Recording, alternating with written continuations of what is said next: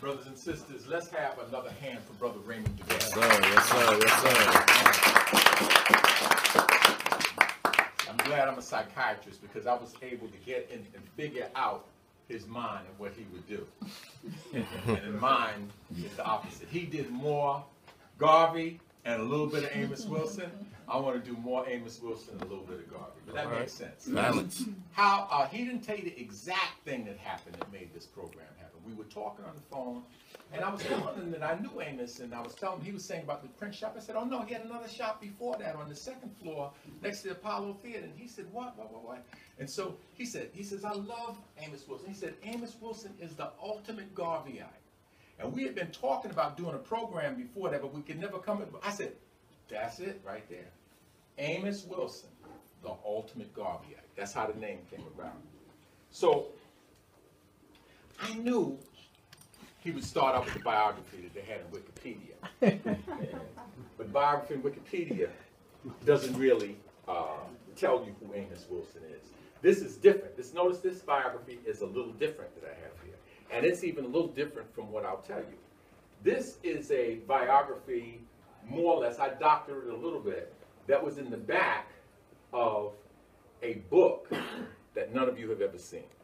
I'll tell you what that is a little bit later. But who is Amos Wilson? A brief bio does not begin to tell us who he really is. He is a master psychologist who still lives because of the perspective he took, because of the sacrifices that he made, because of the dedication that he exhibited as he created these books after books after books and lectures after lectures in which we can get these ideas. No, let's not call them ideas, let's call them concepts. No, let's not call them concepts, let's call them tools. No, let's not call them tools, let's call them weapons. He created weapons for our people. Massive. What were those weapons for? To liberate ourselves. He was born February 23rd, 1941, the son of Eugenia and Oscar Wilson. Dr. Wilson attended Rowan High School in Hattiesburg and was graduated in May of 1959. He entered Morehouse College in September of 1959 and received the Bachelor of Arts degree in psychology. That's what Wikipedia doesn't tell you. They tell you when he graduated, it doesn't tell you what it was in. His first degree was in psychology at Morehouse. He worked as a caseworker in New York from 1964 to 1967. He attended the New School for Social Research from 1968 to 1971 and received a master's degree in psychology. Now, here's something Wikipedia can't tell you. I spoke to Dr. Donna Richards. How many of you know her? Okay, I was testing. How many people know Dr. Marimba Ani? Same person. Same person. Same person, of course, but see, you got to be old to know these things. Well, you told me. I told you. Dr. Ani said that she used to ride on a train with Amos when he was going to the new school. She said she had no idea that all this stuff was up there in his head. One, because he's a humble person. He'll ask you questions, he'll talk to you. You'll never have an idea of the depth of his thinking. You can get some idea, but it will come out in its most pure form when he takes pen to paper. Okay, so she didn't have any idea that he had all that insight, but then he began doing those books. He became an assistant professor in behavioral sciences at Ostos College, where he developed a course on the black family. The black family and the black child. That's when he wrote the developmental psychology of the black child, probably in around 1978. That's when he first got it done. He left, and oddly, one of the things that he became a probation officer. Well, no, he worked in the Department of Juvenile Justice, where he developed a complete training manual for the staff there. And that training manual, he was responsible for training the child care workers, the adolescent counselors, and the departmental administrators. He observed and participated in the development and execution of programs for the rehabilitation of children, quote, and youths held in detention at Spofford up here in the Bronx. Now, I'm sure that that's where Dr. Wilson one of the places where he first began seeing something that he says in his books. He says that in a system of white supremacy, if you want to know what an institution does, take the name and turn it backwards. If they say, you want to know the department responsible for miseducation, that'd be the education department. You want to know the department that's responsible for making the people sick, that would be the health department. And if you want to know the system or the agency responsible for damaging and injuring our youth, that would be the corrections department. Okay? So now, after doing that, he, from 1981 to 1986, he returned as an assistant professor at Ostos College and remained there until his death in 1995. Amos was a frequent lecturer and prolific writer. Brother picked that up and showed that at different places. I actually have flyers from some of the places that he lectured, and I'll show those to you a little bit later. He also engaged in establishing several businesses centering around books, sales, writing, publishing, and printing. The first one that I was aware of was on the second floor right next to the Apollo Theater. We may have a special treat here today. A brother has told me he might stop by. This is the brother that has continued African World Info Systems, the last publishing company that Amos had. There's nobody in the world that knows more about Amos Wilson than that brother. And that's Brother Sababu, all right? So if Brother Sababu comes, he can tell you more. He can tell you about Amos's work habits. He told me one time, and I was fascinated. He said, Amos, first thing in the morning, he's going through all the newspapers, all the journals. That's why all his information was always cutting edge. He told me that one time Amos told him, I'm going to put this out, and this will hold him for about 2 years. In other words, and that would give him time to think. You see, Amos was a deep thinker. He was a person who engaged in deep thought. The first publishing company, though, preceded that bookstore. That was a bookstore on the second floor. And it was also, I'll tell you what it was a little bit later because it relates to Garvey. So far, does that sound familiar? Books, publishing, Yes. Printing, does that Yes. sound familiar? That's like Marcus Garvey, isn't That's it? Okay, I forget my topic. All right, now, the first place where they operated out to put out that book had a different name. It was called Africana Research Publications, and he did that with a man that lives right around the corner. A man has lectured here a few times. A man that did a course here on math for youngsters one summer, and by the end of the summer, he not only taught them the math, he taught them the Medu Netra, all right? That's Attorney Joseph Mack. For those of you who are in UAM, he was the first executive director of UAM, United African Movement. He's also an attorney, and we won't go into all of that, but they operated out of Joe Mack's office up on 149th Street and 7th Avenue, okay? So we see Amos engaged in commerce, as was pointed out. We see him engaged with books. In the bookstore, he had a lecture space, a lecture hall. Does that sound familiar? Yes. Isn't that something that Mr. Garvey did? And in that lecture space, in addition to the books, Amos would give lectures. And it was out of those lectures that he did there and other places.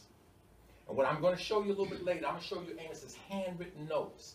These things are precise in longhand, and he would write the complete thing out in longhand before he ever gave these lectures. He didn't read from them, but he would read from them from time to time. He would come, but he was thoroughly prepared anytime that he came to a lecture. Thoroughly prepared. Does that sound like anybody? Yes. That's right, the Honorable Marcus Garvey. Okay, now there came a point where he was doing some of those lectures at a place called Black Family Collective. It was my pleasure to be a part of that organization. I'll tell you about Black Family Collective. One day, I was at a bulletin board in the middle of the night, about 2 o'clock in the morning at Harlem Hospital. And I'm putting up a flyer, and there's another brother putting up a flyer. And he's putting one up for something black, and I'm putting up one for something black. And it was at that time his name was Keith Hunter. I was in the Black United Front at that particular time. So we looked, we kind of talked a little bit, and so we'd see each other and we'd give each other flyers. Then there came a point where he wanted to do a program at the County Cullen Library. Him and his wife, Claudia, they used to go on Saturday mornings on their own. No fanfare, no noise, no nothing. They would go there and teach children to read. I mean, who can be against that, right? See, that's the kind of things. We need to be finding things we can join on and agree about and do. There's nothing to argue about. Nothing. Okay? You want them to grow up to read Marx. I want them to grow up to read Marcus Garvey. Somebody else might want them to grow up and read the Bible, but we all know we want them to read. We know our children are not going anywhere if in 21st century they can't read. So Keith and Claudia would go there to the County Cullen Library and get kids to read, teach kids to read. So what happened was, I was one of those people that you talk about with protesting. So I was at the South African Embassy protesting apartheid, because I'm going to tell you something. Even with business or whatever, if you're not able to defend it, if you're not able to keep these people from murdering you, What's the point? it don't matter about your business. That's right. Because we've had businesses before. That's right. How many of y'all ever heard of Black Wall Street? Mm-hmm. Tulsa, Oklahoma. They will come and drop a bomb out of the sky on your business. Okay? A lot of you said, well, we got to go back to earth. We got to get our vegetables. That's true, because they are polluting everything. How many of y'all ever heard of Move? Mm-hmm. Right? They were Really? growing their own vegetables. What they do? Drop the bomb out of the sky. And okay? So you got to have, it's not, that's the mistake of the early 20th century and the late 19th century. We must not make. We can't be in these different camps thinking that we have the only perspective. We have a very good perspective. When they came to get Mr. Garvey, they weren't supposed to be able to get him. That's right. You understand what I mean? True. When we do this time, we don't want them to be able to come and get anybody. That's right. All right? We want to be prepared. So we got it. Thank you. Black power. I'll say that's good enough for a hand clap. Facts. Facts. Clap for Mr. Garvey. Back to Black Family Collective. So I was at that demonstration. They went into a church and they showed a film called The Sun Shall Rise about Nelson Mandela. So I went there and I asked, how could you get that film? They said, come down to the embassy. So I went down there and it was a cat named David Ndaba. So he said, you want to? I said, yeah, I'd like to show that at Harlem Hospital. So he gave it to me and I showed it at Harlem Hospital. At the time I'm doing this, Keith is planning this lecture over at County Cullen Library. So we talk. I honestly can't remember. One of the two people he didn't know about. He didn't know about Amos Wilson, or he didn't know about Marimba Ani. But whichever one he didn't know, I said, well, why don't we add this? And so eventually, when I show you the flyer, we had a group of speakers. They included Marimba Ani and Dr. Amos Wilson. So that was the beginning of Black Family Collective. We didn't set out rules. It just so happened that each person was involved in a project. Each person was involved in a specific project, and so we all got involved with each other's projects. The way I got to use the auditorium was by becoming the president of the union of the interns and residents at Harlem Hospital. It was called the Committee of Interns and Residents. Claudia had read, it had to be Marimba, they didn't know, because now I remember, Claudia had read Amos Wilson's book, The Developmental Psychology of the Black Child, and in that, Amos is talking about training parents and teaching parents. So she started a place called Kazi Place. We would go to different churches. They would let her use the space. And then, so she would teach her children, and she would include African symbology. She tried to do it subliminally. She would have like Ndinkwa cloth up there. She'd have kente. She'd have things they didn't know about. And just organically, she would introduce the African culture into their education. But their parents had to come too. Like a parent had to come too. And she would teach the parents. That was Kazi Place. Marimba had this idea of teaching deep African concepts to African children from a very young age. And she called her project African Heritage After School Program. Amos, of course, had his bookstore. I'm working with the union, and we're having lectures every Saturday or every Friday night at Harlem Hospital, in which we had Dr. Ben, Dr. Clark, Amos Wilson, and all kinds of people like that. And so we call ourselves Black Family Collective. So they would all be, you know, from time to time we'd all be at Kazi Place. From time to time we'd all be at Ahab. So from time to time, my wife, my first wife, who is an ancestor now, she and Marimba Ani ran the Ahab every day. Eventually I became president of the whole union for the city for the interns and residents. So now we really had the auditorium and everything sewn up. Because one of the big problems you have as you try to organize is that they block your places. If you don't own it, you see, so that's how we learned with CMOTAP. We got to own our spot. That's right. That's right. And we own ours. Okay, so now enough about that. I'm just trying to tell you a little bit of how I knew Amos and that sort of thing. Kazi Place, I've covered all of that. All right, the bookstore. Here's another important thing.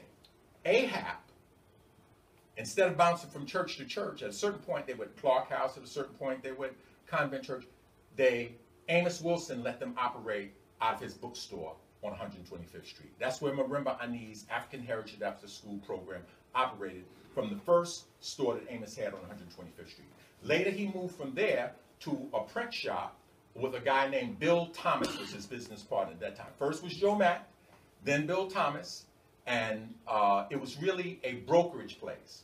From there, I was able to give Amos the contract to make the code cards for when you know, in other words, you heard of code, right? Like code blue, code 777, it depends upon the hospital. When a person has a cardiac arrest, you have to go there and you have to you have to look at the EKG, you have to look at various things and administer various drugs depending upon what's happening. If the person's in, quote, asystole, you might give them calcium gluconate or something like that. Another, I don't remember all of them now, but you would have a card to remind you.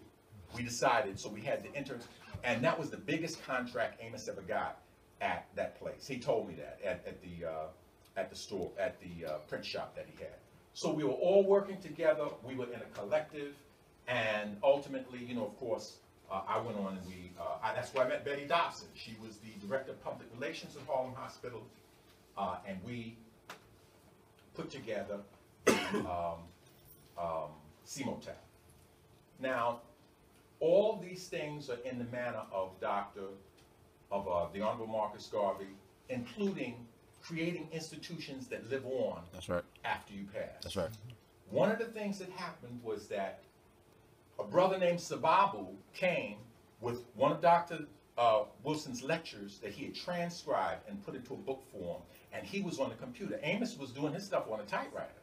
So when Sababu came, he said, "You can do this?" And so that's how they got into the publishing, you know, together. That's how Sababu got involved in that. So these are just introductory remarks to tell how Amos Wilson parallels with Garvey. We have the businesses. We have the elevating people's minds. We have the self-reliance. We have the connecting with other people. I was surprised to find out that Garvey connected with about 4 people in the beginning when he came here. And in a month, what did they have? Over 1 million people? Okay? That's the power of organizing. That's a fact. Okay? In Amos's book on Garvey, he mentions that he wrote a play about Mr. Garvey. How many of you knew that?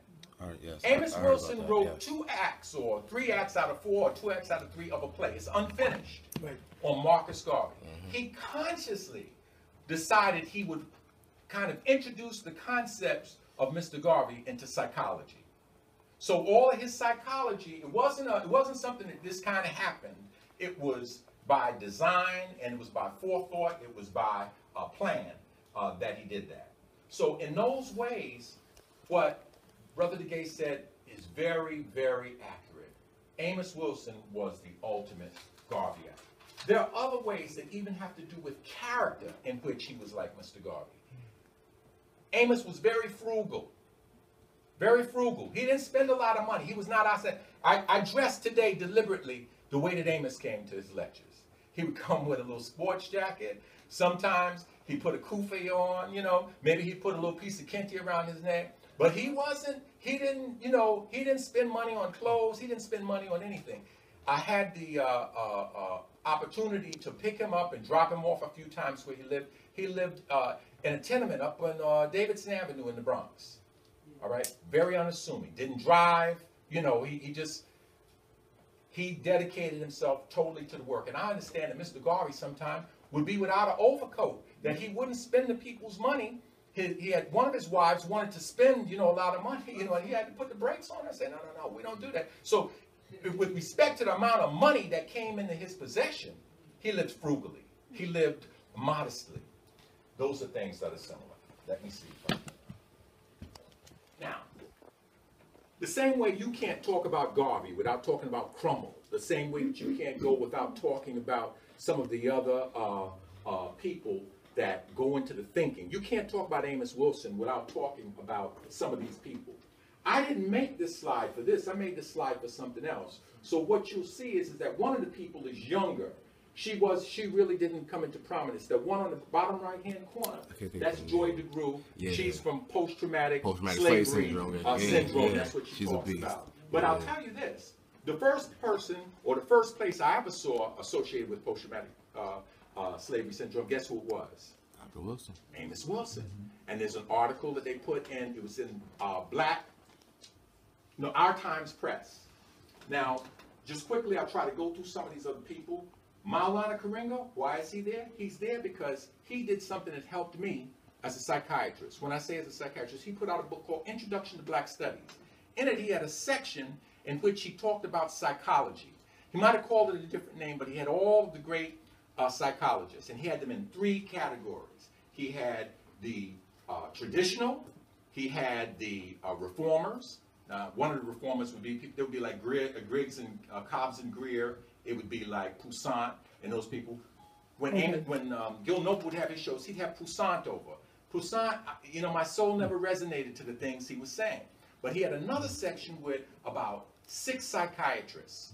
And those, and 6 psychiatrists and psychologists, and those he called the radical. I'll point them out to you. Right next to Maulana Karenga, there's one of them. Anybody know who that is? That's Dr. Wade Noble. All right? No, Wade is on the bottom. On the bottom, next to Maulana Karenga. No. Right next to Maulana Karenga, to the right. Oh, yeah. To Maulana Karenga's right. That's my anatomical right. See, for you, that's the left. For me, that's the right. When you're looking at the patient, don't get it mixed up. You cut off the wrong leg or limb or something, okay? That's to Maulana Karenga's right, or your left. Right, okay. The person next, that's Wade Noble. Right. Anybody know the famous quote for him? I don't think he likes sound bites so much, but... About power? About power. Power is the ability to define reality and have others respond to it as if it were their own. Next to him is another man by the name of Kofi Kambon. That's right. I got a psychologist out here. Okay, so Kofi Kambon was another one of those considered in the radical. He operates out of Florida. Up above Maulana Karenga, you see Mother Frances Welsing. Big Mama Consciousness. Next to her, you see a man over here on the right From who in World War II won a medal for the French. Right. He was a French war hero and then ended up fighting against them, okay, in Algeria. In the daytime, he'd be a psychiatrist, and at night he'd be a psychiatrist, but he'd be helping the rebels. And he is very important in the study of post-traumatic stress disorder because he discovered that it struck the perpetrators as well as the victims. He was treating the torturers in the morning and the rebels at night. And so those are some of the men. And you see Dr. John Henry Clark in the middle. We skip over to him. That's Bobby Wright. So Bobby Wright, he wrote Psychopathic Racial Personality, in which he explains Europeans to the T. You see included, I have an expanded idea of psychiatry. I wrote a paper called John Henry Clark, Master Psychiatrist. Don't have time to go through that today, but I will try to read a little piece of it. And then we have the Honorable Elijah Muhammad. If you can cure drug addicts, take criminals and make them acting and productive and live righteous and moral lives, and you're a psychologist, okay? Right. Whether they call you one or not. Up in the right, who knows what that is? The far upper right-hand corner. That's a person who wrote a French dictionary. He was an African head of state. Leopold Sédar Senghor. And he was, in his youth, a radical. Who knows what literary movement he founded? The Negritude movement. Leopold Sédar Senghor, Aimé Césaire, and Brother Damas. They were, okay. Now, the other The last two psychiatrists or psychologists, well, psychologist means the study of. Iatro, anytime you see that, that means a physician. A pediatrician, right? A physiatrist, those are all physicians. So a psychiatrist is a physician, but they pretty much can do many of the same things. That's Naeem Akbar. Okay. He should do a column in Muhammad Speaks, and wrote a book, The Community of Self. The next to that, you see Malefia Santi, who just formalized what Garvey was saying. We have to speak from what? An Afrocentric perspective. You know, you can't say our founding fathers. You're saying our founding fathers, and you would have been, my daughter in school, they tried to get her to do something with George Washington one day, and she came to me and I said, baby, do you know what George Washington would do to you? And she knew, because she was in there. She looked, she said, make me a slave. I said, exactly, make you a slave. Next to him is Amos Wilson, of course, November. Let's go here. That one I didn't mention his name. That's Dr. Robert V. Guthrie. He wrote a book. It's my second favorite book title. It's about the history of blacks in psychology. What's it called? Even the rat was white. That's how white psychology was. Even the rat was white. And you can see Greer's name down on the bottom, along with him. Powers the ability, I told you that already. Stephen Biko, I didn't have him in the picture because that picture is not comprehensive. How can we have all of the great psychologists and we don't have Dr. Ben? We don't have June Pilgrim. We don't have Pat Newton. No, that's not comprehensive. But Steve Biko was a medical student, and he said a very powerful psychiatric truth. He said, the most powerful weapon in the hands of the oppressor is the mind of the oppressed. That's word. Okay, let me see if I can get rid of this. Bobby Wright. I hope y'all listening, family. I hope y'all taking y'all notes as you seeing this. Oh, wow, I'm believing now. Okay, that's Dr. Bobby Wright. Knowledge up, y'all. He said, in a bullfight, after being brutalized while making innumerable charges at the movement of a cave, there comes a time when the bull finally turns and faces his adversary, with the only movement being his heaving, bloody sides. It is believed that for the first time, he really sees the matador. This final confrontation is known as the moment of truth. For the bull, this moment comes too late.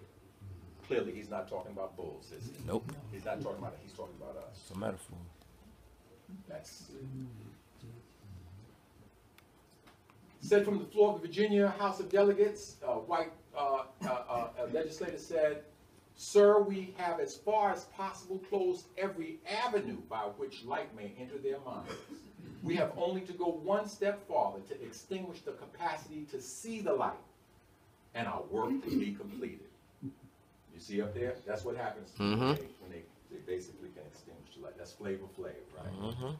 Okay, this is Richard King, who explains how melanin or kimware keeps the light from being extinguished. His book was The African Origin of Biological Psychiatry. Dr. Francis Welsing, if you don't understand white supremacy, everything else you understand will only confuse you. That's right. That's those people again. All right, now here, this is Marcus Garvey. If you were white, you would see the rest in hell before you would deprive your children of bread to give it to others. You would give that which you do not want, but not that which is to be the sustenance of your family, and so the world thinks. Amos Wilson said it all the time. You know, you're talking about jobs. They're having trouble with jobs themselves. They're not going to give you a job. They're going to take the jobs from their children, the food out of their children's mouth, and give it to you? No way. You better do for yourself. That's what Amos Wilson said. That, showing you the different psychologists, only tells you a little bit of what went into Amos Wilson's thinking, how he became this psychologist. And I'll tell you, Amos Wilson would be wealthy if he were an Uncle Tom psychologist. If he'd have been an Uncle Tom psychologist, he would have had, because he was very insightful, he was very understanding, he was very humble, he would made millions. But where did he come from? He came from Hattiesburg, Mississippi. Of all the states in the Union, there's no Mississippi has the most in that period of post-Reconstruction of 581 lynchings in that little bit of time. Let's look at the time period in which some of the more famous ones were happening, right? Emmett Till was lynched in 55. It's about that time that Dr. Wilson was graduating from high school, right? That's just a map to show you the lynchings that have occurred all throughout the South. This is, we could do a whole lecture on the lynching of women, but all of these are things that happened in Mississippi, and including, they took, this was when they lynched this woman, but they lynched the man who was with her too, and they made him confess. The way they made him confess was by putting his testicles in a vice and squeezing it too, okay? We know that in 1964, which would be about the time when Dr. Wilson's choosing, where will I go after I finish Morehouse? Where am I going to practice? We know those people. We know in the middle, that's James Chaney. How many people know what I'm talking about? You all know those people? That's Sean Goodman and Chaney. These are things that happened before some of your lifetimes. Now, here's some other famous Mississippi lynchings that occurred during Wilson's lifetime. This is Matt Parker, who was lynched in 1959 in Mississippi. That's about the time that Amos Wilson would be finishing high school. This is in the middle, that's James Chaney, that's 60, well, that's Medgar Evers, 63. He's finishing exactly the year that Amos finishes Morehouse. Where am I going to go? Am I going to go back down to Mississippi and try to practice? Or am I going to get, that of course is Emmett Till. That's from 1955. Now, this is a map of the counties in Mississippi. Amos is where that one is, all right? So if you want to know, did he know about these things when he was, yeah, he knew about them. He knew about number 5, where Emmett Till was, because we knew about it up here in New York. This is terrorism. You know how you know about the bombing of the World Trade Center? Yeah. Okay, if you're in Mississippi and you're a boy, the age of Emmett Till, you know about what happened up there in this county where Emmett Till was lynched. You know about what happened to the civil rights workers in Neshoba County, which is number 4. You know about what happened to Matt Parker over there where it is number 3, which is probably Lamar. And then certainly you know about the one that occurred in Pearl River. That's Matt Parker, I'm sorry, is in number 2, Pearl River. That's right next to where Amos Wilson was in Hattiesburg. So these are, in addition to the great black psychologists we had, in addition to Marcus Garvey, we have these lynchings, this terrorism that's going on in the white terrorism. That's a complete list of the ones. Not in the history of Mississippi. These are the ones that were lynched while Amos Wilson was in high school and college. All of those people. So Amos Wilson would, of course, be interested in the developmental psychology of the black child, but he would have a different perspective from many other psychologists. He says the overwhelming power of the white power structure and swift, overreactive tendency to punish black aggression, lynching, right? Its control over resources, its sustained degrading of black self-confidence has produced a very large percentage of blacks, what is referred to as, in blacks, what is referred to as learned helplessness. The very strong and largely negative control that the white establishment has over black lives has produced among many blacks such a degree of, quote, lack of confidence that a large number of them do not believe that their personal and group status can be improved. So Amos Wilson is studying the same dynamics, the same phenomena that other psychologists, but he's got a whole different perspective on what's causing it, okay? And of course, he's reflecting what the Honorable Marcus Garvey said: if you don't have confidence in self, you're twice defeated in the race of life. Amos Wilson said, far more so than any other ethnic child, the shape of the black child's intellect and personality is determined by the concept of race, race awareness, race politics, economics, propaganda, etc. And psychology, which fails to treat these items as major personality and mental variables, is not adequate to deal with the black child. That's what he said in the developmental psychology of the black child. In his book, Understanding Black Adolescent Male Violence, Its Remediation and Prevention, he says, white on black violence, Matt Parker, Emmett Till, Medgar Evers. White on black violence induces in the African American community a perversive false consciousness, one which interacts with the adolescent crises of black males and the socio-economic conditions which typify inner city communities to spawn criminality and violence. He's saying that white on black violence is what causes black on black violence, just as Brother Duguay said. And of course, he wrote this one. Good book. If you ain't got it, get it. Again, he's using the terminology of psychology, but he's talking straight politics, straight up Garveyism. He says, black on black violence, that's what they want to talk about all the time, but then he talked about what it came to, is the psychodynamics of black self-annihilation in service of white domination. Mr. Garvey said, at no time in the last 500 years can one point to a single instance of Negroes as a race of haters. You know, these lynchings and that sort of stuff. Now, Amos Wilson says it this way. The biological father is not necessarily the psycho-spiritual father, and it is the psycho-spiritual father who is the father in the truest psychological sense, because it is his psychogenic inheritance which actualizes in the body, mind, soul, and behavior of the son. The psycho-spiritual and therefore true psychological father of the violent black-on-black criminal is the psychological son of the white-on-black criminal who does the work of the Eurocentric patriarch who sired him.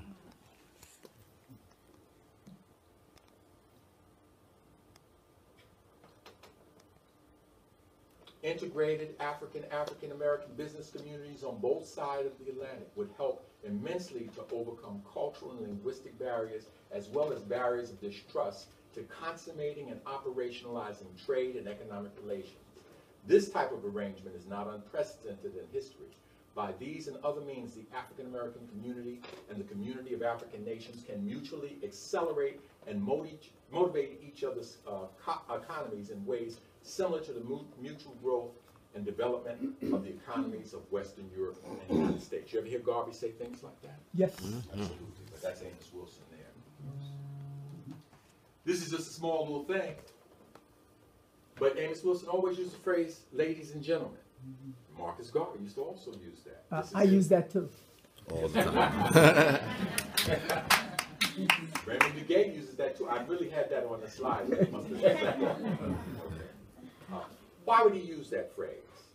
I'm going to tell you why. Listen, look at this phrase out here. This is heavy on the bottom when he says. He says, if you approach your community intelligently, your community and your world are ever anxious to hear and listen to you. That's right. That's right. Making it illegal. Yes, because it's going to explain something else I'm going to show you about Amos Wilson. If it is not couched in the intelligence that the world demands, nobody will want to hear you. I know that's right. That sounds like Garvey. Think before you Why speak. would the author of the developmental psychology of the black child seek a PhD in 1991? He demonstrated that he was educated above the ceiling of the white man's knowledge when he wrote the developmental psychology of the black child. And yet he sought a PhD in 1991. He wanted to couch what he was doing in the intelligence that the world demands. He wanted that credential, right? Yes, sir. Okay, so what did he have to go through? This is a book none of you have ever seen. This is Amos Wilson's PhD thesis. And I'm getting close to the end now, so don't give up on it. Here we go. Awakening the Genius of the Black Child, you've seen that. Yeah. Uh-oh, I've done something wrong. Let's be going backwards. That's what I was doing. Okay. You've seen that picture up there, too? Yes, I have. Yep. This is Amos Wilson in Awakening the Genius of Black Children. There's some indication that the black child's play activity may be schizoid in nature. That's right. You got a cartoons with all the characters are white or animals, no black people in there. You've got dolls that are white. Same thing that Mr. Garvey was talking about. He said there's some indication that the black child's play activity may be schizoid in nature, is filled with elements of frustration and restrictiveness, which adversely affects his preparation to deal effectively with the world into which he's entering. What affects the readings of comics, the viewing of TV and movies, and the listening to radio have on personal and mental development are discussed, and it's demonstrated these activities may subtly negate a significant portion of his growth potential. We know that these video games are lessening the ability to concentrate and doing all kinds of things, certainly changing their values. This is Amos Wilson. The absence of African-American dolls, games, and books may subtly help to alienate the child from its ethnic and cultural roots and identity.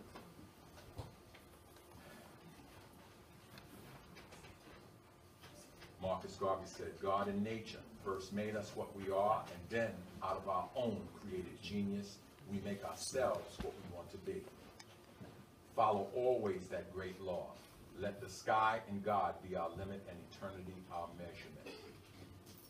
Amos Wilson talks about the Marcus Garvey School, founded in 1975 in Los Angeles, and what he points out is that it's African-centered programs based their curriculum and pedagogical approaches on past and contemporary socio-historical, socio-cultural experiences and future goals of African people the world over, on the developmental psychology and characteristics. In other words, we gotta have black education for black children. That's basically what he's saying.